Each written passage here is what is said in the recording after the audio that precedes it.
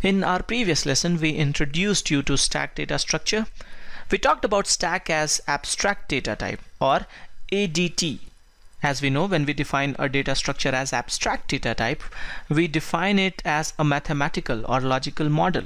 We define only the features or operations available with the data structure and do not bother about implementation. Now in this lesson, we will see how we can implement stack data structure. We will first discuss possible implementations of stack, and then we'll go ahead and write some code. Okay, so let's get started. As we had seen, a stack is a list or collection with this restriction, with this constraint, that insertion and deletion, that we call push and pop operations in a stack, must be performed one element at a time and only from one end, that we call the top of stack. So if you see, if we can add only this one extra property, only this one extra constraint to any implementation of a list, that insertion and deletion must be performed only from one end, then we can get a stack. There are two popular ways of creating lists. We have talked about them a lot in our previous lessons. We can use any of them to create a stack. We can implement stacks using A, arrays, and B, linked lists. Both these implementations are pretty intuitive.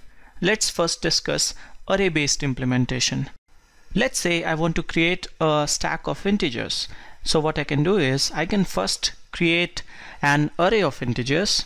I'm creating an array of 10 integers here. I'm naming this array A. Now I'm going to use this array to store a stack.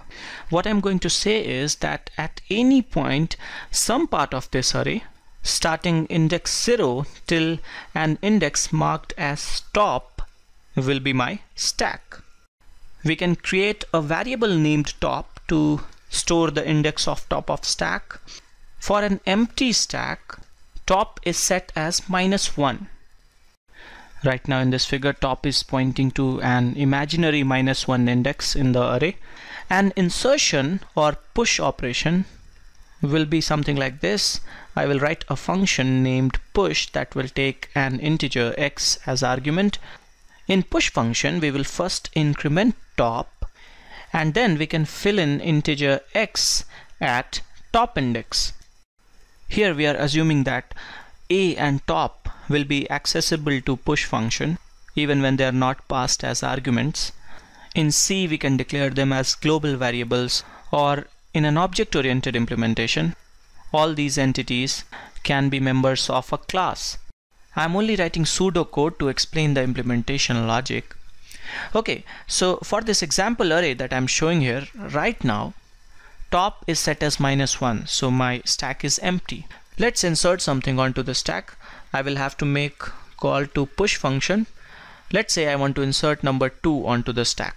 In a call to push, first top will be incremented, and then the integer passed as argument will be written at top index. So 2 will be written at index 0. Let's push one more number. Let's say I want to push number 10 this time. Once again, top will be incremented. 10 will now go at index 1. With each push, the stack will expand towards higher indices in the array. To pop an element from the stack, I'm writing a function here for pop operation. All I need to do is decrement top by 1. With a call to pop, let's say I'm making a call to pop function here, top will simply be decremented.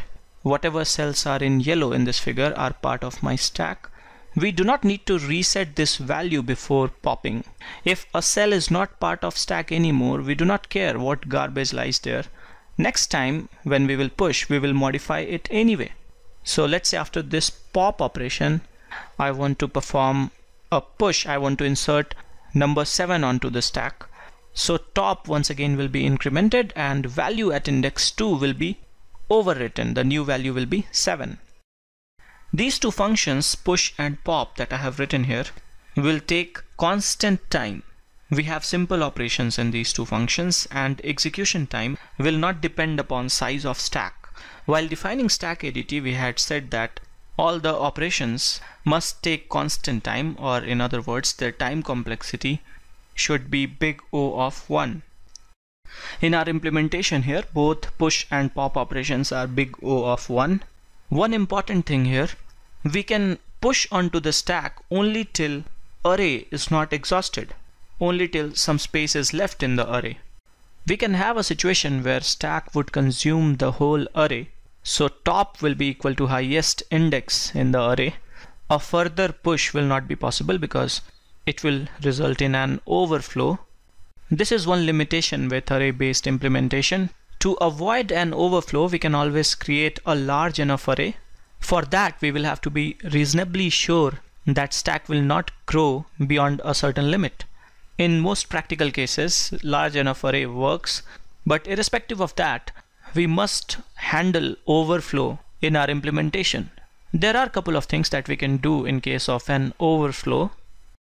Push function can check whether array is exhausted or not, and it can throw an error in case of an overflow. So push operation will not succeed. This will not be a really good behavior. We can do another thing.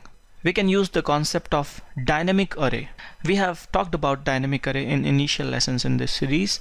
What we can do is, in case of an overflow, we can create a new larger array. We can copy the content of stack from older filled up array into new array. If possible, we can delete the smaller array. The cost of copy will be big O of n, or in simple words, time taken to copy elements from smaller array to larger array will be proportional to number of elements in stack or the size of the smaller array, because anyway stack will occupy the whole array. There must be some strategy to decide the size of larger array. Optimal strategy is that we should create an array twice the size of smaller array. There can be two scenarios in a push operation. In a normal push, we will take constant time. In case of an overflow, we will first create a larger array twice the size of smaller array, copy all elements in time proportional to size of the smaller array, and then we will take constant time to insert the new element. The time complexity of push with this strategy will be big O of 1 in best case and big O of n in worst case. In case of an overflow, time complexity will be big O of n, but we will still be big O of 1 in average case. If we will calculate the time taken for n pushes, then it will be proportional to n. Remember, n is the number of elements in stack. Big O of n is basically saying that time taken will be very close to some constant times n. In simple words, time taken will be proportional to n. If we are taking c into n time for n pushes, to find out average, we will divide by n. Average time taken for each push will be a constant, hence big O of 1 in average case. I will not go into all the mathematics of why it's big O of n for n pushes. To know about it, you can check the description of this video for some resources. Okay, so this pretty much is core of our implementation. We had talked about two more operations in definition of stack ADT. Top operation simply returns the element at top of stack. So top function will look something like this. We will simply return the element at top index. To verify whether stack is empty or not, this is another operation that we had defined. We can simply check the value of top. If it is equal to -1, we can say the stack is empty. We can return true, else we can return false. Sometimes pop and top operations are combined together. In that case, pop will not just remove an element from top of stack, it will also return that element. Language libraries in a lot of programming languages give us implementation of stack. Signature of functions in these implementations can vary slightly. Okay, now I will quickly show you a basic implementation of stack in C. In my C code here, I'm going to write a simple array-based implementation to create a stack of integers. The first thing that I'm going to do is I'm going to create an array of integers as global variable, and the size of this array is max size, where max size is defined by this macro as 101. I will declare another global variable named top and set it as -1 initially. Remember, top equal -1 means an empty stack. When a variable is not declared inside any function, it's a global variable. It can be accessed anywhere. so you do not have to pass it as argument to functions. And now I will write all the operations. This is my push function.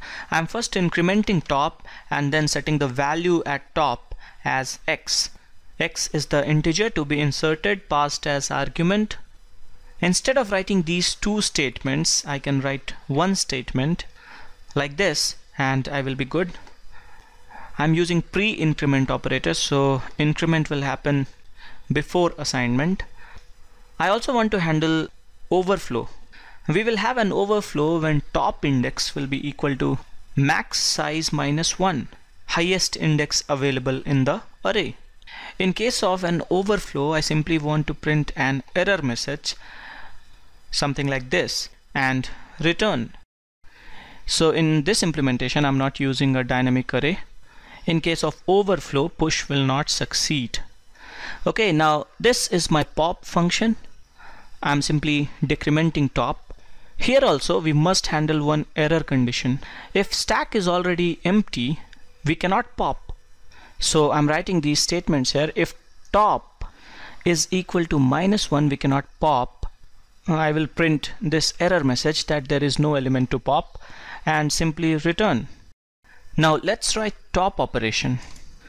Top operation will simply return the integer at top index. So now my basic operations are all written here. I have already written push, pop, and top. In main function, I will make some calls to push and pop. And I want to write one more function named print, and this is something that I'm going to write only to verify that push and pop are happening properly. I will simply print all the elements in the stack. In my main function, after each push or pop operation, I will make a call to print. I'm writing multiple function calls, two function calls on same line here because I'm short of space. Remember, print function is not a typical operation available with stack. I'm writing it only to test my implementation. So this pretty much is my code. Let's now run this program and see what happens. This is what I'm getting as output. We are pushing 3 integers, 2, 5, and 10, and then we are performing a pop. So 10 gets removed from the stack, and then we are pushing 12. So this is a basic implementation of stack in C. This is not an ideal implementation. An ideal implementation should be something like, we should have a data type called stack, and we should be able to create instances of it. We can easily do it in an object-oriented implementation. We can do it in C also using structures. Check the description of this video for link to source code of this implementation as well as of an object-oriented implementation. In our next lesson, we will discuss linked list implementation of stack. This is it for this lesson. Thanks for watching.